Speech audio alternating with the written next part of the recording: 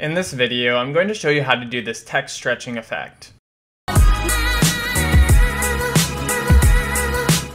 To get started, I just added a background video to my timeline. Let's begin by selecting the type tool and adding some text to the video. Then select the Move tool. Drag the little circle which represents the anchor point to the lowest point of your text. So for me, it'll be right under the G. This is where we want the stretching animation to start from.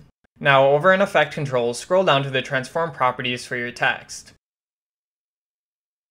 Uncheck the Uniform Scale checkbox. Position the time at the start of your text clip. Then change the vertical scale to 0. Click the stopwatch toggle next to vertical scale to create your first keyframe. Press the right arrow key on your keyboard 12 times to move the time head forward 12 frames. Change the vertical scale to 120 to create your second keyframe.